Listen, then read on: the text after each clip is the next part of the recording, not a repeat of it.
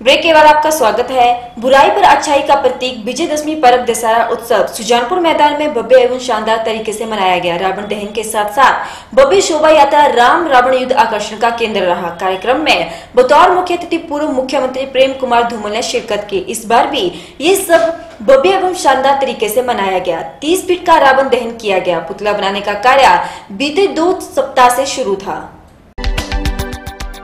बुराई पर अच्छाई का प्रतीक विजयदशमी पर्व दशहरा उत्सव सुजानपुर मैदान में भव्य एवं शानदार तरीके से मनाया गया। रावण दहन के साथ साथ भव्य शोभा यात्रा राम रावण युद्ध आकर्षण का केंद्र रहा। कार्यक्रम में बतौर मुख्य अतिथि पूर्व मुख्यमंत्री प्रेम कुमार धूमल ने शिरकत की और मध्य मैदान में पहुंचकर रावण दहन कार्यक्रम का हिस्सा बने। महिला विकास सभा सुजानपुर के सौजन्य से प्रति वर्ष विजयदशमी उत्सव मनाया जाता है। इस बार भी ये सब भव्य एवं शानदार तरीके से मनाया गया।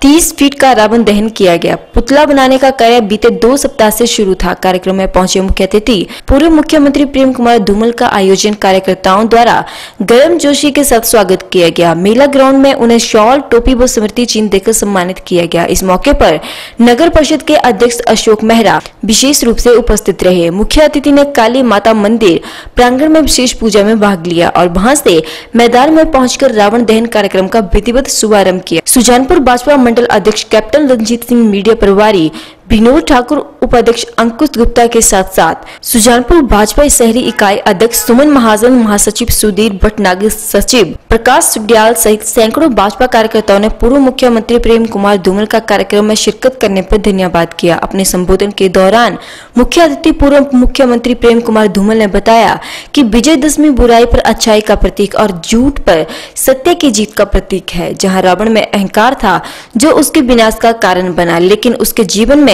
जो अच्छाइयां थी वह भी किसी से कम नहीं थी। श्री राम भगवान को वनवास समाप्ति के बाद अगर सीता से ही सलामत मिली तो उसके पीछे रावण के संस्कार थे। विजयदशमी दशहरा पर्व हमें शिक्षा देता है कि अहंकार विनाश का कारण बनता है और मर्यादा में रहने वाला व्यक्ति महान बनता है।